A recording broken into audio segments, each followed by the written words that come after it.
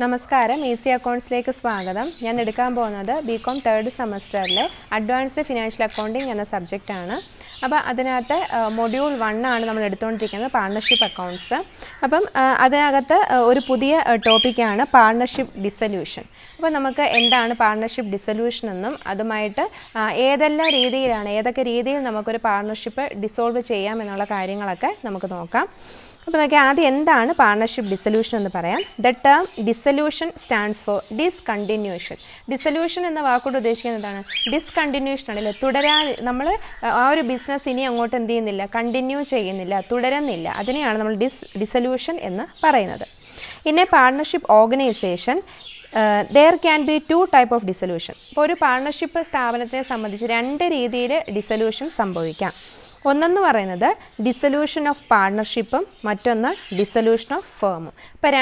ഇപ്പോൾ പാർട്ണർഷിപ്പിൻ്റെ ഡിസൊല്യൂഷനും വരാം, ഫേമിൻ്റെ ഡിസൊല്യൂഷൻ. അങ്ങനെ രണ്ട് രീതിയിലാണ് ഒരു പാർട്ണർഷിപ്പ് ഓർഗനൈസേഷനകത്ത് ഡിസൊല്യൂഷൻ നടക്കുന്നത്.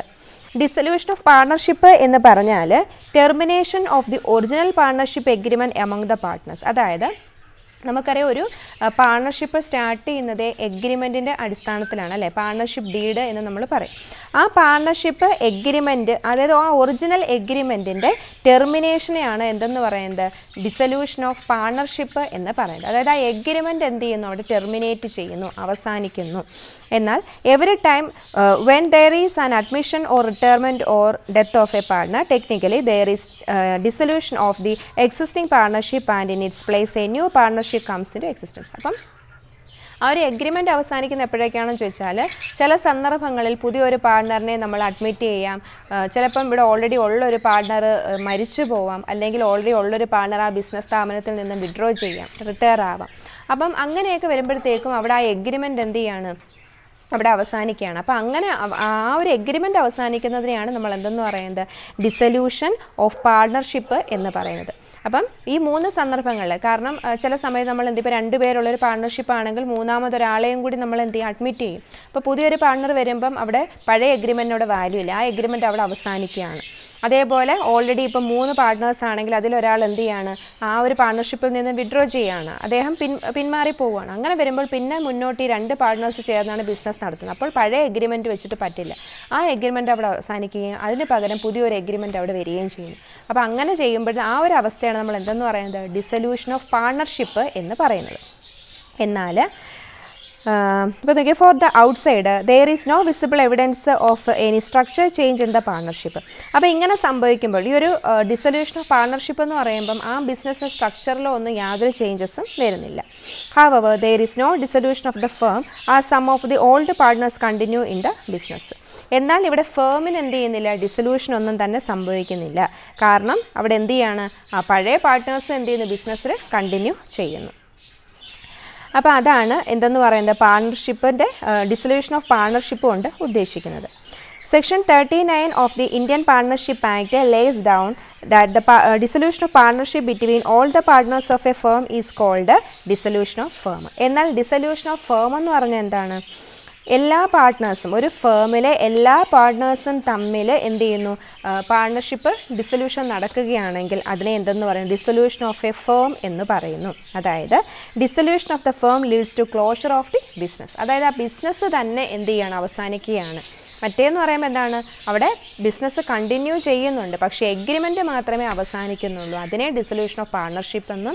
എന്നാൽ എത്ര പാർട്ട്നേഴ്സ് ഉണ്ടോ അത്രയും പാർട്ട്നേഴ്സ് എന്ത് ചെയ്യാണ്, ഈ ഒരു ബിസിനസ് അവസാനിപ്പിക്കുന്നു, ഡിസോൾവ് ചെയ്യാനായിട്ട് തീരുമാനിക്കുന്നു എന്നുണ്ടെങ്കിൽ അതിനെ നമ്മൾ ഡിസൊല്യൂഷൻ ഓഫ് ഫേം എന്ന് പറയുന്നു. കാരണം അവിടെ പിന്നെ ആ ബിസിനസ് മുന്നോട്ട് പോകുന്നില്ല. On the dissolution of the firm, the assets of the firm are realized and the liabilities are discharged. അപ്പം dissolution of പാർട്ണർഷിപ്പിനെക്കാട്ടിലും dissolution of the firm എന്ന് പറയുമ്പോൾ അവിടെ ഒരുപാട് കാര്യങ്ങൾ നമ്മൾ ചെയ്യേണ്ടതായിട്ടുണ്ട്. അതായത് ഒരു ബിസിനസ് സ്ഥാപനം അടച്ചു പൂട്ടുക എന്ന് പറയുമ്പോൾ ഡിസൊല്യൂഷൻ ഓഫ് ഫേം ആണ് അല്ലേ, ഫേം എന്ന് പറയുമ്പോൾ ആ സ്ഥാപനമാണ്. അപ്പോൾ അവിടെ പിന്നെ അതിൽ മുന്നോട്ട് പോകുന്നില്ല. അങ്ങനെ വരുമ്പോഴത്തേക്കും ആ ഡിസൊല്യൂഷൻ സമയത്ത് നമ്മൾ ആ ഒരു ബിസിനസ് അടച്ചു പൂട്ടുമ്പോൾ എന്തുമാത്രം ആസ്തി നമ്മൾക്കുണ്ട്, എന്തുമാത്രം ലയബിലിറ്റീസ്, ബാധ്യതകളുണ്ട് എന്നുള്ള കാര്യങ്ങളൊക്കെ നമ്മൾ റിയലൈസ് ചെയ്യേണ്ടതായിട്ട് ഉണ്ട്. അത് ഡിസൊല്യൂഷൻ ഓഫ് ഫേമിൽ നമ്മൾ ചെയ്യേണ്ടുന്ന കാര്യങ്ങളാണ്. അപ്പം ഡിസൊല്യൂഷൻ ഇത്രയേ ഉള്ളൂ. പാർട്ണർഷിപ്പ് ഡിസൊല്യൂഷൻ 2 തരമാണെന്ന് പറഞ്ഞു. ഡിസൊല്യൂഷൻ ഓഫ് പാർട്ണർഷിപ്പും ഉണ്ട്, ഡിസൊല്യൂഷൻ ഓഫ് ഫേമും ഉണ്ട്. അതിലെ ഡിസൊല്യൂഷൻ ഓഫ് പാർട്ണർഷിപ്പ് എന്ന് പറയുമ്പോൾ ഞാൻ പറഞ്ഞില്ല എഗ്രിമെൻറ്റ് ടെർമിനേറ്റ് ചെയ്യുക മാത്രമാണ്. അത് ഏതൊക്കെ സന്ദർഭങ്ങളിലാണ്? ഒരു പാർട്ട്ണർ അഡ്മിറ്റ് ചെയ്യുമ്പോഴാവാം, വേറൊരു പാർട്ട്ണർ ഇപ്പോൾ ഓൾറെഡി ഉള്ളൊരു പാർട്ട്ണർ ബിസിനസ്സിൽ നിന്നും പിന്മാറുമ്പോഴാവാം, ഒരു പാർട്ട്ണർ മരിച്ചു പോകുമ്പോഴൊക്കെ ആ എഗ്രിമെൻ്റ് അവിടെ അവസാനിച്ചിട്ട് പുതിയ എഗ്രിമെൻ്റ് അവിടെ ഉണ്ടാകുന്നു. അപ്പോൾ അങ്ങനെ ഓൾറെഡി ഉള്ള എഗ്രിമെൻ്റ് അവസാനിക്കുന്നതിനെ നമ്മൾ ഡിസൊല്യൂഷൻ ഓഫ് പാർട്ണർഷിപ്പ് എന്ന് പറയുന്നു. പക്ഷേ അവിടെ ബിസിനസ്സിനോ അതിൻ്റെ സ്ട്രക്ചറിനോ ഒന്നും യാതൊരു മാറ്റങ്ങളും സംഭവിക്കുന്നില്ല. എന്നാൽ ഡിസൊല്യൂഷൻ ഓഫ് ഫേം എന്ന് പറയുമ്പോൾ എത്ര പാർട്ട്നേഴ്സ് ഉണ്ടോ അത്രയും പാർട്ട്നേഴ്സും ആ ബിസിനസ്സിൽ നിന്നും എന്ത് ചെയ്യാണ്, പിന്നെ ആ ഒരു എഗ്രിമെൻ്റ് അവസാനിപ്പിക്കുകയാണ്. അതായത് അവർ ബിസിനസ് അവിടെ വെച്ച് അവസാനിപ്പിക്കുകയാണ്. ബിസിനസ് ഇനി അങ്ങോട്ട് കണ്ടിന്യൂ ചെയ്യുന്നില്ല. അതിനെയാണ് ഡിസൊല്യൂഷൻ ഓഫ് ഫേം എന്ന് പറയുന്നത്. അപ്പം നമുക്ക് കൂടുതലും പഠിക്കാനുള്ള എന്ത് തന്നെയായിരിക്കും? ഡിസൊല്യൂഷൻ ഓഫ് ഫേം തന്നെയാണ്. കാരണം എന്ന് പറഞ്ഞാൽ നമ്മൾ ഒരു ഫേം, അതായത് ആ ബിസിനസ് സ്ഥാപനം അവസാനിക്കുകയാണ്. അപ്പം അതിനെ പറ്റിയിട്ടാണ് കൂടുതലായിട്ട് നമുക്ക് അറിയാനുള്ളത്. അഡ്മിഷനും റിട്ടയർമെൻറ്റും ഡെത്തും ഒക്കെയാണ് എന്ത് സംഭവിക്കുന്നത്, ഡിസൊല്യൂഷൻ ഓഫ് പാർട്ണർഷിപ്പിനകത്ത് നമുക്ക് പഠിക്കാനുള്ളത്. അപ്പം ഡിസൊല്യൂഷൻ ഓഫ് ഫേം എന്ന് പറയുമ്പോൾ ഏതെല്ലാം രീതിയിലാണ് ഒരു ഫേം, ആ സ്ഥാപനം ഡിസൊല്യൂഷൻ സംഭവിക്കുന്നത്? പ്രധാനമായിട്ടും 5 തരമാണ് പറയുന്നത്. 5 രീതിയിൽ, മോഡ്സാണ്. 5 തരത്തിൽ നമുക്ക് എന്ത് ചെയ്യാം, ഒരു ഫേമിൻ്റെ ഡിസൊല്യൂഷൻ സംഭവിക്കാം. അതിൽ ഫസ്റ്റ് പറയുന്നത് ഡിസൊല്യൂഷൻ ബൈ എഗ്രിമെൻറ്റ്. അതായത് A firm may be dissolved with the consent of all the partners or in accordance with a contract between the partner.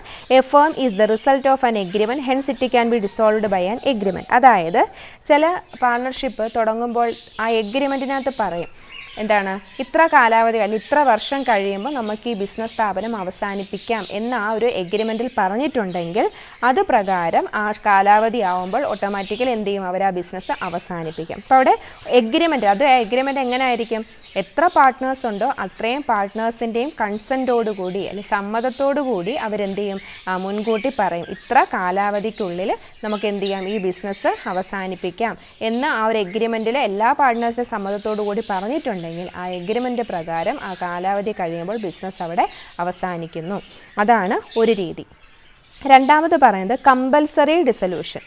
ചില സാഹചര്യങ്ങളിൽ നിർബന്ധമായിട്ടും ആ ഫേം എന്ത് ചെയ്തേ പറ്റൂ, ആ ബിസിനസ് അവസാനിപ്പിച്ചേ പറ്റുള്ളൂ. അത് ഏതൊക്കെ സന്ദർഭങ്ങളാണ് എന്നാണ് പറയുന്നത്. അതായത് നിയമപരമായിട്ടും ചില ബിസിനസ് സ്ഥാപനങ്ങൾ എന്ത് ചെയ്യാറുണ്ട്, അടച്ചു പൂട്ടാനായിട്ട് പറയും. അത് ഒന്ന് പറയുന്നത് wear all the partners or all except one become insolvent or insane. അതായത് എത്ര പാർട്ട്നേഴ്സാണോ ഉള്ളത് അത്രയും പാർട്ട്നേഴ്സും അല്ലെങ്കിൽ ഒരു പാർട്ട്ണർ ഒഴിച്ച് ബാക്കി എല്ലാ പാർട്ട്ണറും ഇൻസോൾവെൻറ്റോ പാപ്പരാവുകയോ അല്ലെങ്കിൽ ഇൻസെയിൻ മാനസിക വിഭ്രാന്തി ഉള്ളവരാവുകയോ ഒക്കെ ചെയ്തു കഴിഞ്ഞാൽ ആ ബിസിനസ് സ്ഥാപനം പിന്നെ എന്ത് ചെയ്യത്തില്ല, മുന്നോട്ട് പോവില്ല, അവിടെ ഡിസോൾവ് ആവും, അവിടെ വെച്ച് ഡിസ്കണ്ടിന്യൂ ചെയ്യണം. അപ്പോൾ അങ്ങനെ വരുമ്പോൾ കമ്പൽസറി ഡിസൊല്യൂഷനാണ്. അല്ല, നിയമപരമായിട്ട് ആ ബിസിനസ് അവിടെ അവസാനിപ്പിച്ചേ പറ്റൂ. കാരണം ഒരാൾ മാത്രം വെച്ചുകൊണ്ട് ആ ബിസിനസ്സിനെ പാർട്ണർഷിപ്പ് എന്ന് പറയാൻ പറ്റില്ല. അതേപോലെ എല്ലാ പാർട്ട്നേഴ്സും മരിച്ചു പോയാൽ പിന്നെ അല്ലെങ്കിൽ എല്ലാ പാർട്ട്നേഴ്സും മരിച്ചല്ല, എല്ലാ പാർട്ട്നേഴ്സും ഇൻസോൾവെൻ്റ് ആവുകയോ ഇൻസൈൻ ആവുകയോ ഒക്കെ ചെയ്താൽ പിന്നെ നമുക്ക് ആ ബിസിനസ് എന്ത് ചെയ്യാൻ പറ്റില്ല, മുന്നോട്ട് കൊണ്ടുപോകാൻ പറ്റില്ല. അടുത്ത പറയുന്നത് where the business become illegal. ഒരു ബിസിനസ് സ്ഥാപനം പാർട്ട്നേഴ്സ് ചേർന്ന് തുടങ്ങിയ ബിസിനസ് സ്ഥാപനത്തിൽ നടക്കുന്ന ആക്ടിവിറ്റി ഒരു ഇല്ലീഗൽ ആക്ടിവിറ്റി, അവർ വല്ല സ്മഗ്ലിങ്ങോ അങ്ങനെയൊക്കെ ഉള്ള ഇല്ലീഗലായിട്ടുള്ള ആക്ടിവിറ്റിക്ക് വേണ്ടിയിട്ടാണ് അവർ ആ ബിസിനസ് സ്ഥാപനം തുടങ്ങിയെങ്കിൽ നിയമപരമായിട്ടും ആ ബിസിനസ് എന്ത് ചെയ്തേ പറ്റുള്ളൂ, അടച്ചു പൂട്ടിയേ പറ്റുള്ളൂ. ദെൻ മൂന്നാമത് പറയുന്നത് wear all the partners except one Desire to retire from the firm. ഇപ്പം ഒരു 4 പാർട്ട്ണർ ചേർന്നിട്ടാണ് ബിസിനസ് തുടങ്ങിയത്. അതിൽ ഒരു പാർട്ട്ണർ ഒഴിച്ച് ബാക്കി എല്ലാ പാർട്ട്ണറും എന്ത് ചെയ്യാൻ തീരുമാനിച്ചു, ആ ബിസിനസ്സിൽ നിന്ന് റിട്ടയർ ആവാൻ പിന്മാറാൻ തീരുമാനിക്കുകയാണെങ്കിലും ആ ഒരാളെ വെച്ചുകൊണ്ട് ആ ബിസിനസ് മുന്നോട്ട് പോകാൻ പറ്റില്ല. നിയമപരമായിട്ടും ആ ബിസിനസ് എന്ത് ചെയ്തേ പറ്റുള്ളൂ, കമ്പൽസറി ഡിസൊല്യൂഷൻ നടക്കും. പിന്നെ പറയുന്നത് wear all the partners or all except one partner dye. ഒന്നുകിൽ എല്ലാ പാർട്ട്ണറും അല്ലെങ്കിൽ ഒരാളൊഴിച്ച് ബാക്കിയുള്ള പാർട്ട്ണറെല്ലാം മരിച്ചു പോവാണ്, ഒരു ആക്സിഡൻറ്റിലോ ഒക്കെ മരിച്ചു പോവുകയാണെങ്കിലും കമ്പൽസറി ആയിട്ടും ആ പാർട്ട്ണർഷിപ്പ് അവിടെ എന്ത് ചെയ്യുന്നു, ഡിസോൾവ് ആവുന്നു. ഇതാണ് കമ്പൽസറി ഡിസൊല്യൂഷൻ. അപ്പം 2 മോഡ്സാണ് നമ്മൾ പറഞ്ഞത്. ഒന്ന് ഡിസൊല്യൂഷൻ ബൈ എഗ്രിമെൻറ്റും മറ്റൊന്ന് കമ്പൽസറി ഡിസൊല്യൂഷൻ. മൂന്നാമത് പറയുന്നത് dissolution on the happening of കണ്ടീജൻസീസ്. അതായത് ഫ്യൂച്ചറിൽ എന്തെങ്കിലും ഒരു ഇവൻറ്റ് സംഭവിക്കുന്നത് കാരണം എന്ത് ചെയ്യാം, അത് ഡിസോൾവ് ആവാം. അതായത് A firm is dissolved in any of the following way unless there is N agreement among the partners to the contrary. അതായത് എന്താണ് ഈ പറയുന്ന, അതായത് എഗ്രിമെൻറ്റിൽ പറയും ഈ പറയുന്ന പ്രകാരം എന്ത് ചെയ്യുന്നു, നമ്മുടെ ബിസിനസ്സിന്, അതായത് ഇതെല്ലാം ബിസിനസ്സിൻ്റെ പാർട്ട്നേഴ്സിന് കോൺട്രറി ആയിട്ട് എതിരായിട്ട് വരികയാണെങ്കിൽ ആ ബിസിനസ് എന്ത് ചെയ്യും, അടച്ചു പൂട്ടേണ്ടതായിട്ട് വരും. അതായത് ഒന്നെന്താണ് by death of A partner. പാർട്ണറിൻ്റെ മരണം അല്ലേ, അത് ഫ്യൂച്ചറിൽ സംഭവിക്കുന്നതാണ്. അപ്പം അങ്ങനെ പാർട്ട്നേഴ്സ് മരിച്ചു പോവുകയാണെന്നുണ്ടെങ്കിൽ എന്ത് ചെയ്യും, അവിടെ ആ പാർട്ണർഷിപ്പ് അവസാനിപ്പിക്കും. By the adjudication of A partner as insolvent, പാർട്ട്ണറിനെ പാപ്പരായിട്ട് പ്രഖ്യാപിക്കുകയാണെങ്കിലും അവിടെ എന്ത് സംഭവിക്കും, പാർട്ണർഷിപ്പ് അവിടെ ഡിസോൾവ് ആവും. അതൊക്കെ ഫ്യൂച്ചറിലാണ് അല്ലേ, ഭാവിയിൽ അഥവാ പാർട്ണറിന് ഇൻസോൾവെൻ്റ് ആവുകയാണ് എന്നുണ്ടെങ്കിൽ ആ പാർട്ണർഷിപ്പ് അവിടെ എന്താവും, ഡിസോൾവ് സംഭവിക്കും. By completion of the venture four which it was established, അതായത് ചിലർ പാർട്ണർഷിപ്പ് തുടങ്ങുന്നത് എന്തെങ്കിലും ഒരു സംരംഭത്തിന് വേണ്ടി മാത്രമായിരിക്കും. ആ ഒരു വെഞ്ചർ അവർ കംപ്ലീറ്റ് ആയി കഴിഞ്ഞാൽ ഓട്ടോമാറ്റിക്കലി അതെന്ത് ചെയ്യും, ആ ബിസിനസ് അവിടെ ജോയിൻറ്റ് വെഞ്ചറൊക്കെ ഉണ്ട്. അപ്പോൾ അതായത് ചിലർ പ്രത്യേക കാര്യത്തിന് വേണ്ടി ആ ഒരു പർപ്പസ് ചെയ്യുന്നതിന് വേണ്ടി മാത്രം പാർട്ട്നേഴ്സ് ചേർന്നിട്ട് പാർട്ണർഷിപ്പ് സ്റ്റാർട്ട് ചെയ്യും. അപ്പോൾ അവരെന്തിനു വേണ്ടിയിട്ടാണ്, എന്ത് പർപ്പസിന് വേണ്ടിയിട്ടാണോ ആ പാർട്ണർഷിപ്പ് തുടങ്ങിയത്, ആ പർപ്പസ് കംപ്ലീറ്റ് ആകുമ്പോൾ അവിടെ വെച്ച് ആ പാർട്ണർഷിപ്പ് എന്ത് ചെയ്യും, അവസാനിക്കും. അങ്ങനെ വരുന്നതും എന്താണ്, ആ ഒരു ഫ്യൂച്ചർ ഇവൻ്റ് പോലെ അല്ലേ, എന്നാണോ അത് കംപ്ലീറ്റ് ആവുന്നത് അപ്പോൾ അവിടെ പാർട്ണർഷിപ്പ് അവസാനിക്കും. പിന്നെ പറയുന്നതോ by expiry of the term of the firm, നമ്മളുടെ ബിസിനസ്സിന് ഒരു കാലാവധി പറഞ്ഞിട്ടുണ്ടെങ്കിൽ ആ കാലാവധി കഴിയുമ്പോൾ എന്ത് ചെയ്യും, ഓട്ടോമാറ്റിക്കലി അവിടെ വെച്ച് പാർട്ണർഷിപ്പ് അവസാനിക്കുന്നു.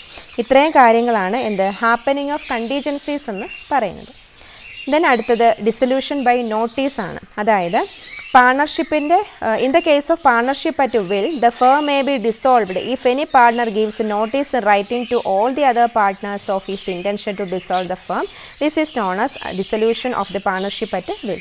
അതായത് പാർട്ണർഷിപ്പ് അറ്റ് വിൽ, അതായത് അവരുടെ വിൽ പ്രകാരം, ആഗ്രഹപ്രകാരം എന്ത് ചെയ്യുന്നു, the firm may be dissolved, firm എന്ത് ചെയ്യുന്നു, അവസാനിപ്പിക്കുന്നത്. എങ്ങനെയാണ്, ഏതെങ്കിലും പാർട്ട്ണർ മറ്റു പാർട്ട്നേഴ്സിന് എന്ത് ചെയ്യുന്നു, അയാളുടെ ഇൻറ്റൻഷൻ, അതായത് ഈ ബിസിനസ് എന്ത് ചെയ്യാം, അടച്ചു പൂട്ടാം എന്നുള്ള അല്ലെങ്കിൽ ഡിസോൾവ് ചെയ്യാം എന്നുള്ള കാര്യം നോട്ടീസിൽ എഴുതി അറിയിക്കുകയാണെന്നുണ്ടെങ്കിൽ അവർക്ക് എന്ത് ചെയ്യാം, അങ്ങനെ എല്ലാ പാർട്ട്നേഴ്സും കൂടെ തീരുമാനിച്ചിട്ട് എന്ത് ചെയ്യും, ആ ബിസിനസ് അവിടെ അവസാനിപ്പിക്കും. അതാണ് ഡിസൊല്യൂഷൻ ബൈ നോട്ടീസ്. ഇവിടുത്തെ പ്രത്യേകത എന്താണ്, ഡിസോൾവ് ചെയ്യണമെന്ന് ആഗ്രഹമുള്ള ആ പാർട്ട്ണർ റിട്ടേൺ ആയിട്ട് തന്നെ എന്ത് ചെയ്യണം, നോട്ടീസ് മറ്റ് പാർട്ട്ണറിന് കൊടുക്കണം.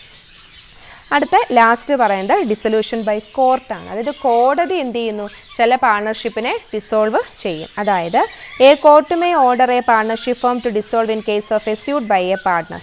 അതായത് കോടതി വിധിക്കും പാർട്ണർഷിപ്പ് ഡിസോൾവ് ചെയ്യണം എന്നുള്ളത്. അത് എപ്പോഴൊക്കെയാണെന്ന് ചോദിച്ചാൽ പിന്നെ partner become of unsound mind, അതായത് പാർട്ണർ എന്താണ്, അൺസൗണ്ട് മൈൻഡുള്ള വ്യക്തിയാണെന്നുണ്ടെങ്കിൽ ബിസിനസ് എന്ത് ചെയ്യും, കണ്ടിന്യൂ ചെയ്യാൻ പറ്റത്തില്ല. അപ്പോൾ കോടതിയുടെ വിധി എന്തായിരിക്കും, ആ പാർട്ണർഷിപ്പ് ഡിസോൾവ് ചെയ്യണം എന്നായിരിക്കും.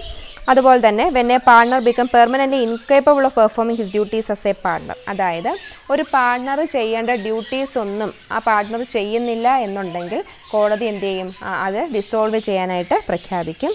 അതുപോലെ തന്നെ when A partner is guilty of misconduct affecting the business of the firm, ഒരു വ്യക്തിയുടെ പ്രവൃത്തി ആ ബിസിനസ്സിൻ്റെ പ്രവർത്തനങ്ങളെ അഫക്റ്റ് ചെയ്യുന്നുണ്ടെങ്കിൽ കോടതിയുടെ വിധി എന്തായിരിക്കും, ഡിസോൾവ് ചെയ്യുക എന്നതായിരിക്കും. പിന്നെന്താണ്, മനഃപൂർവ്വം നമ്മളുടെ ഫേമിൻ്റെ എഗ്രിമെൻറ്റിനെയൊക്കെ ലംഘിക്കുകയാണെന്നുണ്ടെങ്കിലും കോടതിയുടെ വിധി എന്തായിരിക്കും, ആ ഒരു പാർട്ണർഷിപ്പിൽ നിന്നും ഡിസോൾവ് ആവുക എന്നുള്ളതായിരിക്കും. അങ്ങനെയുള്ള അതുപോലെ തന്നെ എന്താണ്, court regarding just and equitable to dissolve the firm. അതുപോലെ തന്നെ business of the firm cannot be carried on except of A loss, അതായത് കണ്ടിന്യൂസ് ആയിട്ട് നഷ്ടം തന്നെയാണെന്നിരിക്കട്ടെ ഒരു ബിസിനസ്സിന്, അങ്ങനെയാണെന്നുണ്ടെങ്കിൽ പിന്നെ ആ ബിസിനസ് എന്ത് ചെയ്യാൻ പറ്റില്ല, കണ്ടിന്യൂ ചെയ്യാനായിട്ട് പറ്റില്ല. കണ്ടിന്യൂസ് നഷ്ടം തന്നെയാണെന്നുണ്ടെങ്കിൽ കോടതിയുടെ വിധി എന്തായിരിക്കും, ആ ഒരു ബിസിനസ് സ്ഥാപനം അടച്ചുപൂട്ടുക എന്നുള്ളത് തന്നെയായിരിക്കും. പിന്നെ പറയുന്നത് when A partner transfer whole of his interest in the firm to A third party, ഇപ്പോൾ നിലവിലുള്ള ഒരു പാർട്ണർ അയാളുടെ താല്പര്യം ആ ഒരു ബിസിനസ്സിൻ്റെ എല്ലാ ഇതും മറ്റൊരു തേർഡ് പാർട്ടിയിലേക്ക് ട്രാൻസ്ഫർ ചെയ്താലും അവിടെ എന്താണ്, ആ ഒരു ബിസിനസ് അവിടെ ഡിസോൾവ് ആവുകയാണ്.